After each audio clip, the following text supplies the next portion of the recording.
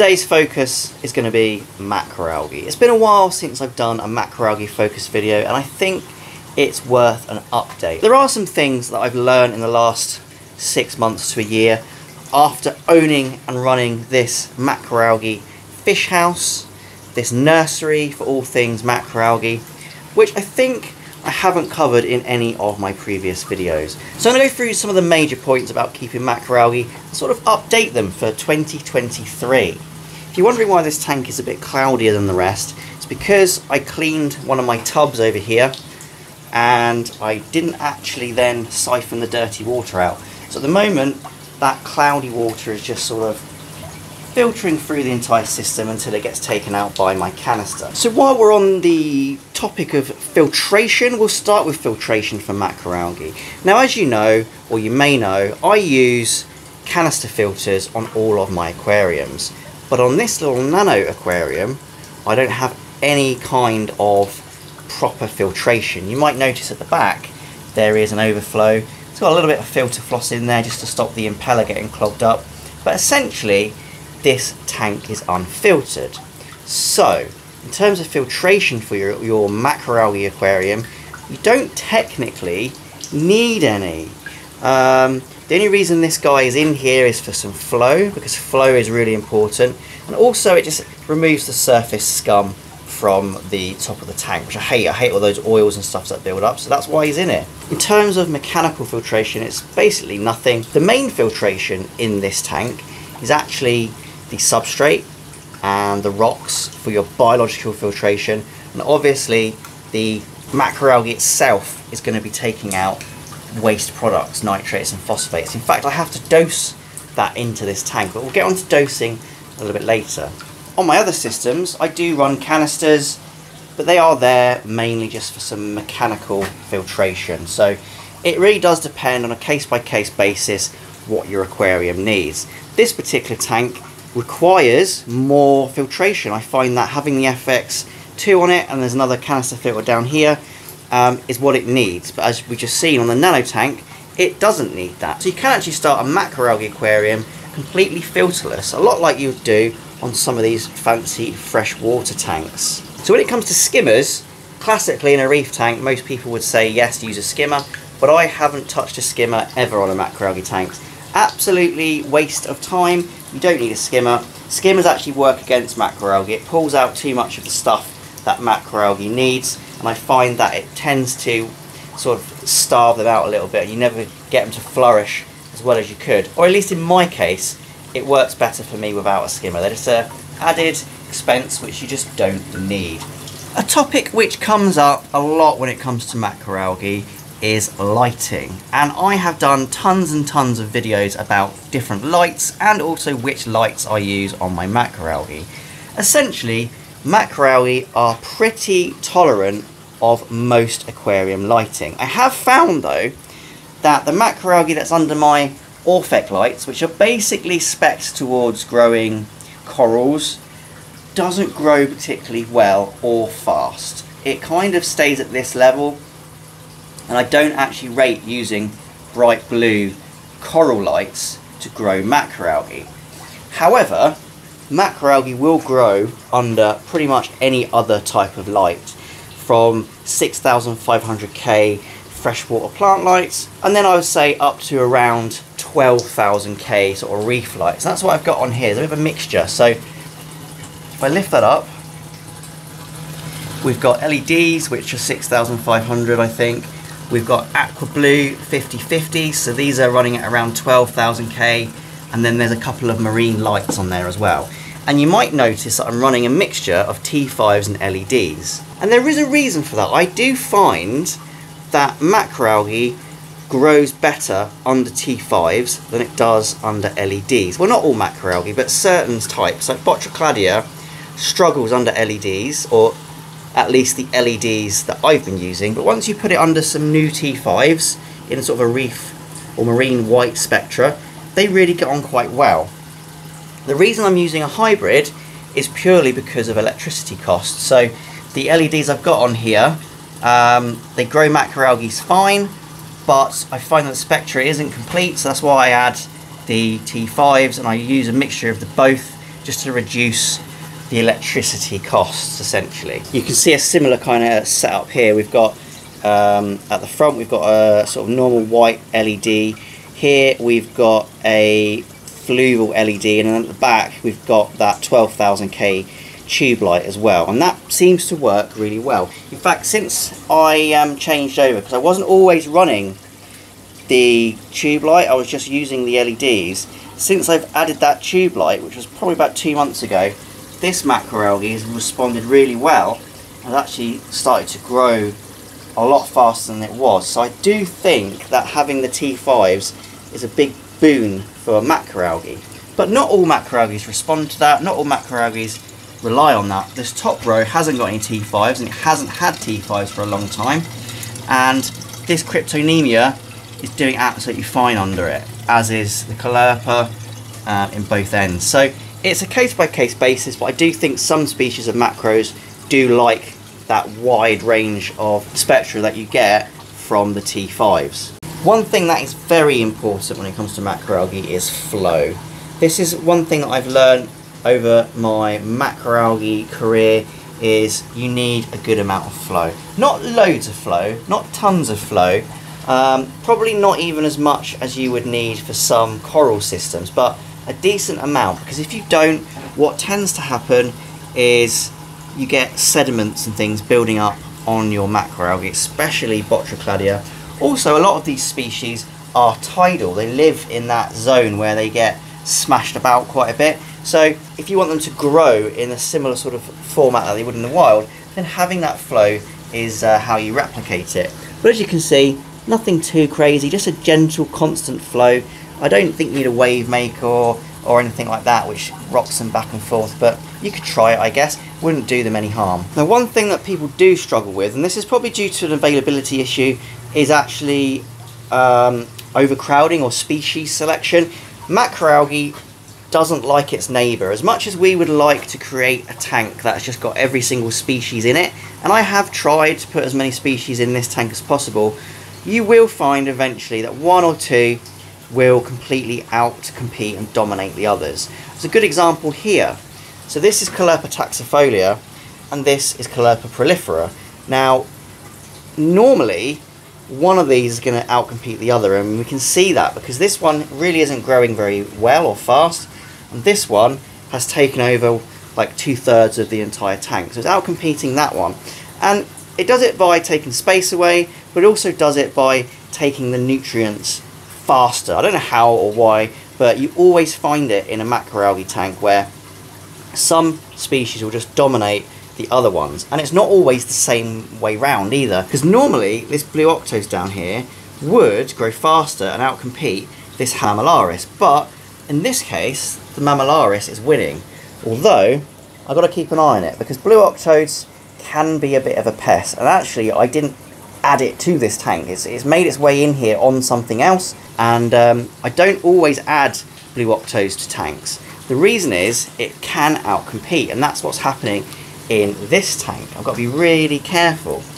Blue octodes, although it is lovely, and you can't really see the coloration in this video, but it is a nice blue colour, it will spread throughout your tank. You can see it's on the little power head bit there, it's spreading over the rocks, it's kind of out-completing that xenia, it's made its way there. So eventually you can end up with a problem with certain species, especially this one, where it just goes nuts.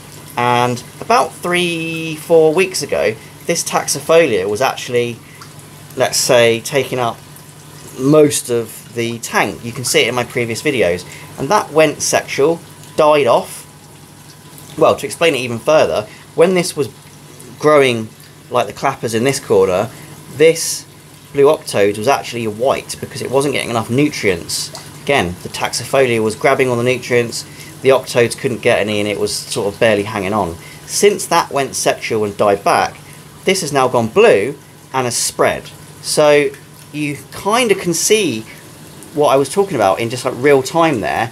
Taxifolia was winning, it for some reason went sexual, and now those nutrients and the space has been freed up, and here we have the result. The octodes is starting to win the war of dominance over this aquarium. So let's talk about nutrients and adding ferts and things like that. People love to talk about this, and it's something I'm still working on myself, because some of the times you can get a tank which has loads of nitrates and loads of phosphates, but the macroalgae won't grow in it.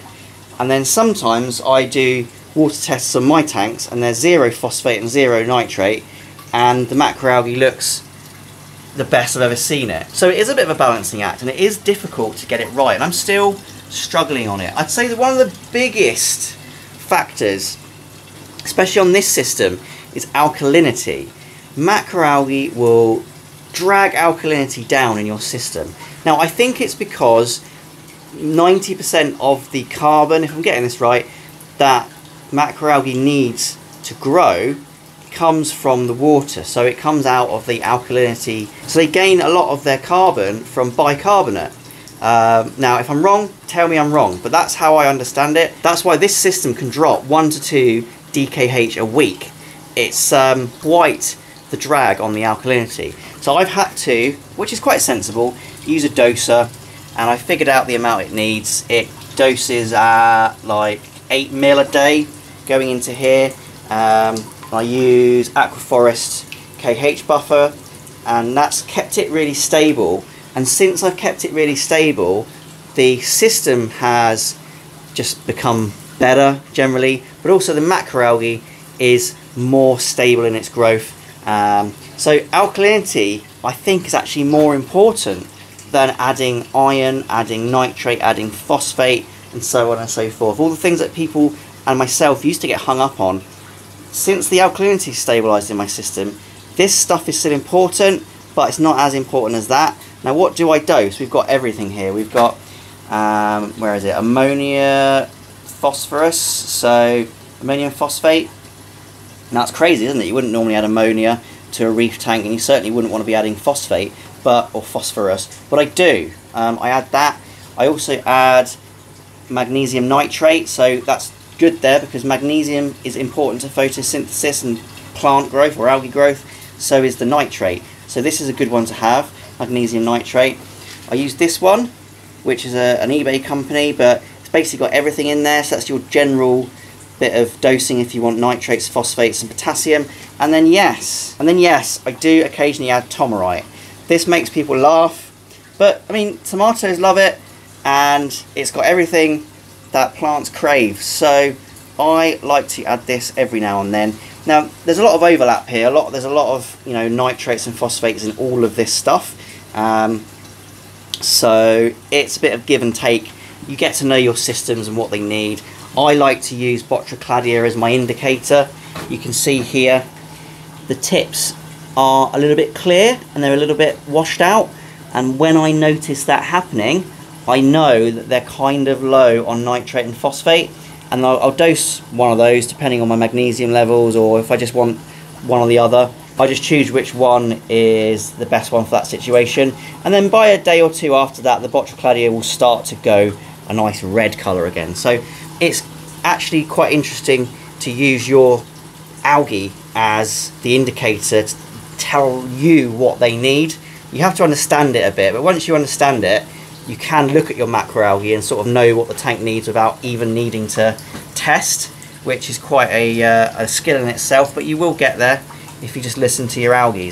While we're on water quality, I do regularly water change. I try to water change at least every 2 weeks, and I try and do about 40 to 50% every 2 weeks, which is expensive, and I know people bring me up on that. It is expensive, but there are lots of things in salt water. There's lots of elements in salt water, and what you'll find in tanks that you only water change maybe 10% a week or something like that, you find that things, microelements which you don't necessarily test for without sending a water sample off to a laboratory, certain things will build up and certain things will deplete, but you'll never notice because they're not on the main test kits.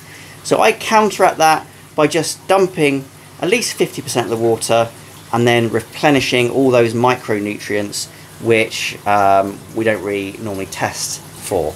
And that is enough to keep my macroalgae healthy. It's enough to keep their requirements for nutrients in line. I don't think you need to do 100% water changes. I guess you could. Macroalgae are quite tolerant to that kind of thing. But yeah, 50% is kind of what I do, and it's what I've come to. I have in the past done less, and I have in the past done more, but 50% is about right every couple of weeks, just to keep them all healthy and in tip-top condition. Another thing that is drastically important is having clean-up crew. If you can get dove snails, then absolutely stick as many of them in as possible, but also seraph snails and your normal kind of clean-up crew is quite good. They're all hiding at the moment, but you know what I mean, all your normal snails and gribblies that you stick into your tank for clean-up crew, they are essential. You will find that certain species of clean-up crew can eat macroalgae, but I've never had an issue where they totally demolish an entire species. If you stick to the normal kind of turbo snails, you shouldn't have an issue. And to be fair, I do try and now avoid hermits, because hermits prey on these, and I just find them not of much value compared to something like a seraph snail. In terms of caring for macroalgae, that's kind of it. There's a lot of nuance to it. I've kind of condensed it into not a very long video. My previous videos on macroalgae are still true, they're still valid, and if you want to know a little bit more about a certain subject, then do check them out. Fish-wise, in terms of keeping livestock, you can keep most stuff with macroalgae. However, some things will eat macroalgae. Most tangs will, foxface will. That's why I've got a tang in here. There's also a foxface in here. I use this as my rubbish dump. So any macroalgae that I trim, or I don't want it anymore, I just chuck it in here, and these guys will absolutely demolish it. That's why they're the healthiest tang and foxface on the planet, because they actually get their, what I would assume, close to wild diet in this sump. They get lots and lots of macroalgae. When I bought this foxface, he was the size of a 50p pence, and that's a year and a half ago, and he's absolutely ballooned in size. So I put that down to what he eats. He's loving life in there. But otherwise, yeah, fish doesn't really matter. I use mollies a lot. But yeah, damsels, the usual kind of assortment. As long as in the wild they don't eat macroalgae, you'll be totally fine to add them to a macroalgae aquarium. So yeah, I hope that's been a really helpful video. Growing macroalgae isn't really an easy subject, and it's not something too easy to condense into, what, a 20-minute video or so. So there's probably stuff I've missed out, but in general, this video can be used as a guide to grow most species of macroalgae. If you want to know any more, obviously I've got previous videos I've already mentioned, or you can leave a comment and I can try and help you out. If you've enjoyed the video, please leave a like and also subscribe to my channel if you haven't already. Once again, thanks for watching and happy fish keeping.